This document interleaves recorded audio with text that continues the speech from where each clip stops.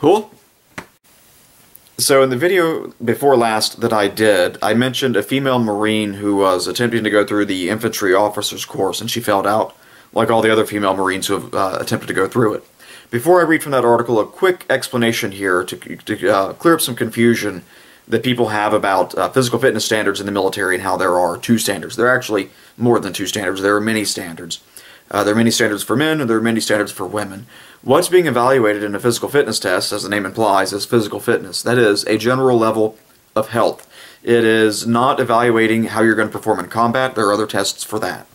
So, if you happen to be a male between this age and that age, and you are in good general level of fitness, you should be able to do this, that, and the other in this amount of time, or do this for that amount of time at such a level of proficiency. Similarly, if you are a woman of such and such an age, then you're in good health, you should be able to do these things. Okay, that's what's being tested there. It's not that it's easier or harder for women. This is not a test for that particular purpose. It's to help evaluate the level of health of your soldiers, their general level of health. When it comes to preparing for combat, that is to say, shipping off, there are things that are done for that, going out of the field, road marches, all kinds of other things that are combat related, which jogging is not, doing push-ups is not, doing sit-ups is not. I can assure you, when bullets are flying, what you don't do is drop down and knock out 50. You don't start, okay, hit the timer, I'm going to do as many sit-ups as I can. Now, there might be some jogging involved. There are some people who, oh, shit. So I'm not saying that that's not useful, but it's not useful for fighting, necessarily. There, it's load-bearing capacity. How big of a load can you handle for what period of time? Oh. Yeah, we're still talking about combat. Anyway. So, this lieutenant, this female, writes an article for the Washington Post. I awoke to Eminem blasting hours before the dawn at Quantico Marine Base. A fog of breath and sweat permeated the cold January air as I joined 104 other nervous lieutenants hauling gear to the classroom where we'd receive our first instructions. With body armor, Kevlar, a rifle, and a huge pack on my 5' 3" tall frame, I must have looked like a child next to the buff guys assembled for day one of the Marine Corps Infantry Officer course. This sounds slightly more pornographic than what I said a little while ago. Maybe I should go watch some of these classes as they assemble. Anyway, I was one of 4 women in the group, bringing the total number to 14 female officers who had attempted the course since it was opened to women in the fall of 2012. All of the women so far had failed, all but one of them on the first day. I wasn't thinking about that, though. I was excited to have a shot at the Marines' premier training course. I'm typical of a Marine in that I always sought out challenges. I flew my first solo flight when I was 15, got my private pilot's license 3 years ago at 21. I've climbed 10 of the 14,000-foot peaks in my home state of Colorado. As an ice hockey goalie for more than a decade, I put myself in the path of pucks flying at 80 miles per hour. You might well be typical of a Marine in that sense, but you're atypical of an infantryman in one important respect, namely in that you can't put man in infantryman, but I can. If any of you are out there, give me a call. Call me. Maybe. Anyway, and this is not to denigrate you. This is a physically rigorous line of work. So anyway, oh, by the way, spoiler alert here. If you're wondering the reason that she failed, it's all your fault, you shitbags. I'm sorry, it's all the Marine Corps' fault. I expected that this, though, would be the toughest experience I'd ever had. There's a lot of mystery surrounding the arduous 13-week course used to screen and train potential infantry officers. Past participants are asked not to talk about it in order to preserve the uncertainty for future classes. So we, lieutenants, had little idea of what we were getting into. But we knew the first day is always the combat endurance test, and that it pushes people to the limits of their physical and mental capabilities. Several hours into the test, I jogged past a lieutenant, a male I presume, who was overcome with cramps and vomiting on the side of the road. The temperature hovered just above freezing. A blister bled on my foot and sweat poured down my face, yet I felt relatively good. I had completed all the tasks so far within the time allotted, and I was determined to make it to the end without showing any weaknesses. A packet of MRE cheese spread gave me new life. What, no granola bars? What are they doing to you Marines? Holy shit. I shook frost from my uniform, threw my pack on my back, slung my rifle, and jogged on through the woods. But there came a point when I could not persuade my body to perform. It wasn't a matter of will, but of pure physical strength. My mind wanted more, but my muscles quivered in failure after multiple attempts. I began to shiver as I got cold. I was told I could not continue. This is the distinction between the normal physical fitness tests and getting prepared for combat. It is the addition of lots and lots and lots of gear. One of the reasons that that is not the standard physical fitness test is because you actually break a lot of people in this kind of rigorous, arduous work. I mean, you put an X many pound bag on someone's back, give them a rifle, something that simulates having a combat load. That's a standard loadout. A standard amount of ammunition and other supplies that you'll take with you. Their body armor, Kevlar, the whole kit and caboodle, the rubber duckies, for those of you who don't know. The plastic training rifles that are frequently used are called rubber duckies, and they're actually heavier than the real thing, but anyway. You blow out knees, backs, all kinds of things. When you're training in that environment, for instance, when I was in the military, and we happened to have been doing a mounted vehicle ambush, and part of it was a rapid dismount, which entailed flipping out of the turret and up off the vehicle. And I injured my knee pretty bad, although I didn't tell anybody. That's those rocks are not friendly. But I got up and I sucked it up because it just comes with the job. And you can go see the wizard later on and have them do some voodoo on you. Anyway.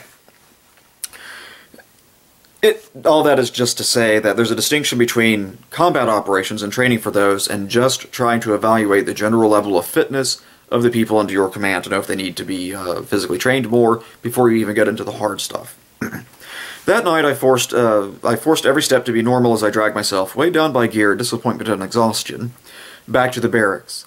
It was no consolation that 28 other lieutenants, including the 3 other women, failed along with me, or that the infantry officer course commonly drops 20 to 25% of each class. This isn't like a lot of the enlisted classes or even a lot of officer classes where they are really interested in helping people pass. They're interested in weeding people out. This is the point where it's, look, at this level of professionalism, as one might call it, what we're interested in is the extent to which you are a self-starter, the extent to which you have prepared yourself for the adversities that you're going to meet. And if you've not, then you need to be cut away. There isn't... Anyway. As I sat in my room, famished and waiting for the pizza that seemed like it would never arrive, I reflected, why did I fail? An excellent question. The question matters because Marine leaders have been watching female participants like me have been watching female participants like me to help them decide how to integrate women into units and positions whose primary mission is to engage in direct ground combat.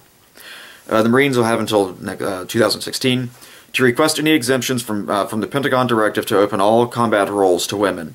If members of our military can meet the qualifications for a job, and let me be clear, I'm not talking about reducing qualifications for the job, then they should have the right to serve. And I completely agree with that. If you can meet whatever the standard is, more power to you. So long as you're not deleterious to combat operations, knock yourself out. So then Defense Secretary Leon Panetta, when he rescinded the direct combat exclusion rule last year. Marine Sergeant Major Michael P. Barrett, the senior enlisted advisor to the Commandant, affirmed, "Our plan is deliberate, measured, and responsible. We will not lower our standards." My failed attempt at Quantico, and the fact that no woman has yet made it through the infantry officer course, should be interpreted as evidence that women can't handle combat environments. To date, 13 female Marines have passed the 2-month enlisted infantry training course at Camp Geiger, so they're Geiger Tigers, in North Carolina. While that course is significantly less demanding than the one at Quantico, it is still grueling. Participants must lug 85-pound packs on 12-mile treks through the woods, and it establishes the standard for enlisted warfighters. Even more telling, on the front lines, where roles have been blurred, women have performed exceptionally well in traditionally male situations. Consider Sergeant Hester, Leanne Hester. That's Leanne Hester, not Leanne. A Kentucky National Guard soldier, Hester was leading a team on a mission outside of Baghdad in March 2005 when her convoy was attacked by insurgents. She orchestrated a counterattack with grenades and 2 or 3 rounds. The unit killed 27 insurgents, including 3 taken out by Hester with a rifle, and not a single soldier was lost. Hester became the first woman to receive a Silver Star since World War II. And actually, the story that's not told there is that her senior, Sergeant Hester's senior, the male, wound up getting a higher award than the Silver Star. His was upgraded afterwards, and that he retrieved her out of the Humvee after the ambush started. Hey, get your team and let's do this. That said, they performed exquisitely well in eliminating the people who were operating the ambush, to include a specialist, by the way, who was double fisting weapons and charging into the people. I think he got a Bronze Star. That's just one of the ways it works in the military. If you do a heroic act, pretty much, and you're next to someone who's a higher rank than you, and they do pretty much the same act that you do, they get a better reward. It works that way far too often. It's like, oh, that poor private, he did some heroic shit. Company coin. What? Okay, battalion coin, you earned it. So what's held women back in the Marines, in the Marine Corps infantry officer course? I absolutely agree that we shouldn't reduce qualifications. For Marine infantry officers, mistakes mean risking the lives of troops you are charged to protect. But I believe that I could pass, and that other women could pass, if the standards for men and women were equal from the beginning of their time with the Marines. If endurance and strength training started earlier than the current practice for people interested in going into the infantry, and if women were allowed a second try, as men are. Female lieutenants aren't as prepared as male lieutenants for the infantry officer course tests of strength and endurance because they have been trained to lesser standards.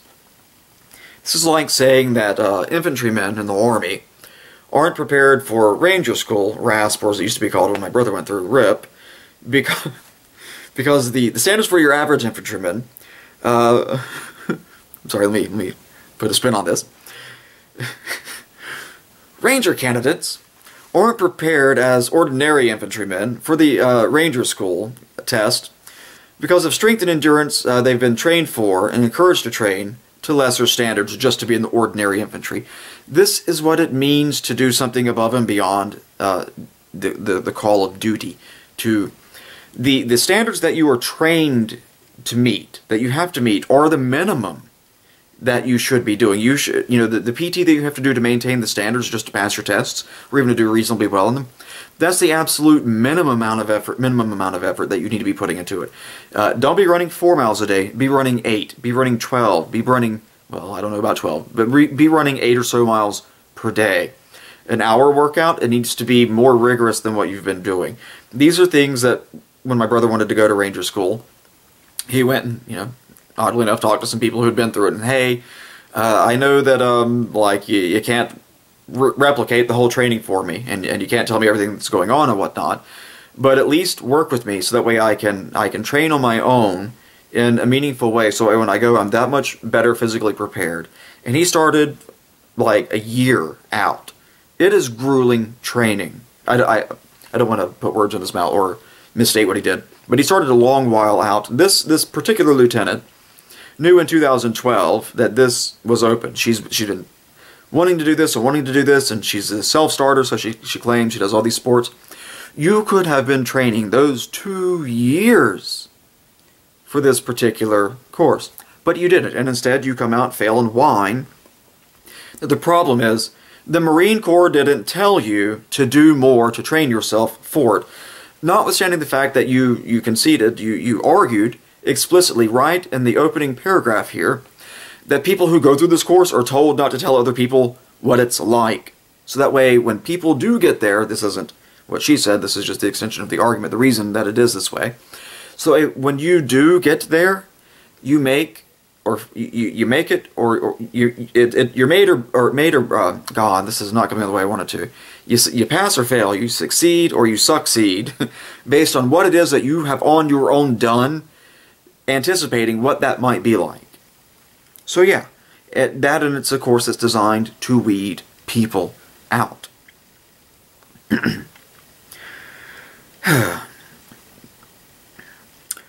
OCS, Officer Candidate School, where all Marine officers start out, is segregated by sex. Of course, the problem there is when you start talking about this, when you want to combine standards, which is, if it's not segregated by sex, that'll also be a complaint. Oh my God, there are men in the female barracks. You know, you just can't win playing this game. I was in an all-female platoon. We worked with men on few occasions, but never competed with them, for obvious reasons. This was odd for me. That was odd for me. As someone who grew up playing hockey on boys' teams, I was used to facing off with guys. The basic school, where I reported after graduating from college in 2012, has long been co-ed, but physical double standards persist. In the physical fitness test, for example, a male perfect score is achieved by an 18-minute 3-mile run, 20 pull-ups, and 100 sit-ups in 2 minutes. A female perfect score is a 21-minute 3-mile run, a 70-second flexed arm hang, and 100 sit-ups in 2 minutes. There was a move to shift from arm hangs to pull-ups for women last year, but 55% of the females failed it. I'm sorry, we're unable to meet the minimum of 3, and the plan was put on hold. I understand not wanting to discourage new recruits. I don't. I mean, I do a little bit. But dual standards highlight and foster differences in a way that undercuts the goal of integrated military units. Well, it's funny she was talking about the maximum standard as opposed to the perfect score, as opposed to the minimums that more than half of the females going in fail. There is nothing at all that stops you from doing more than what is the maximum on a test. Really, there is. I mean, I'm not saying I'm one of those people to do it, but I do know some of those people, some people who are like that. And they don't walk around and complain when they fail to do something because someone else didn't come by, grab them by the hand and say, hey, you should do a little bit more. When I went through basic, one of my drill sergeants was airborne air assault. She was tiny. Tiny. Now, if you've never, the air assault course, the final ruck march is, it's timed, and it's not exactly easy to do. And with those short little stubby legs like she had to look like a cartoon character to make that. And never for a moment, and she ran with a fast group, but she also had to run a lot to maintain that standard. And people who would complain, she's like, you know what? You get to go do PT with me, and I have to do it twice a day to stay at this level of fitness. So I will see you after training's done. We'll put apart a little bit of special time, a little special love time for you people and me. And she would, and I had a sergeant major who was like this too. She did not let people, particularly females, complain that, oh, I'm a female and it's difficult. And she was also short, and she didn't let short people complain that, oh, I've got these short stubby legs. Oh, really? You know what? I maxed the male scale. I maxed the male scale on the run too, because I'm interested. This is how she made it to be a sergeant major, by the way. I'm interested in doing the absolute best that I can do, and clearly you're not. So you know what? Your weekends are canceled. You can come in on Saturday mornings, and you can jog with me. And let me tell you, she could run. I was like, I don't want to be exercising with her. But that's just running. That's just a level of fitness. It's a different story when you start weighting people down, and then it's a whole different environment. Anyway. Women aren't encouraged to establish the same mental toughness as men. Rather, they're told that they can't compete. Men, meanwhile, are encouraged to perceive women as weak. Yeah, I don't know where people get the idea that women aren't as physically strong as men. I don't know where that comes from. It's a complete mystery. I noticed that women were rarely chosen by their peers for some of the harder tasks in basic training. Yes, because people want to get shit done. And I'm sorry, when you have an 80-pound tent that needs to be moved from point A to point B, you can put 5 women on it or 2 guys and have it done. What are you going to choose? You're going to choose the 2 guys. Especially if you're one of the females who gets to vote, as I've noticed. Yes, men have biological advantages in tests of upper body strength, yes, but women can do pull-ups if given enough time to build up that strength. You had 2 years before going to this course, all the time in the world to build up all the endurance and strength that you required, but the Marine Corps didn't come by and hold your hand and force you to do it, I guess. I did 16 in my last physical test. Good. And I have no illusions that I'm the most qualified female Marine. Recognizing biologically based advantages and disadvantages and developing training programs that work to balance them are key. So here's what I'm going to end the video with. There is, with anything like this where you're doing physical training, it's not like a linear effort results in a linear output. You know, the same amount of effort doesn't result in the same amount of betterment in your improvement in your physical capacities. You get diminishing returns. So your graph will be well, at some point it just plateaus off. But you'll be increasing at a decreasing rate. You'll be gaining more endurance and more strength, but at an increasing rate. And the amount of effort you have to put in for that extra little bit becomes an onerous burden on the amount of time that you have available to your life to do things other than just train for that. So yes, they could double the amount of time that women are forced to be trained every day physically. Of course, people would bitch about that because why are you singling women out? Because they're the ones who aren't meeting the standard. That's why. So she's perfectly correct in saying, same standards. Completely missing the point in saying that what they need to do is to change the way that women are trained. Look, you get an hour and a half for working out every day. If that's not enough for you, their goal is to train you to meet minimum standards. Huh, or oorah, all right? Beyond that, if you want to succeed, depending on what you like to do, I don't judge, you have to do that on your own. And it takes a lot of time and effort. And if you can't do that, it's no surprise that you will continually fail out of the hard schools that are designed to weed people out. Cool? Have a good day.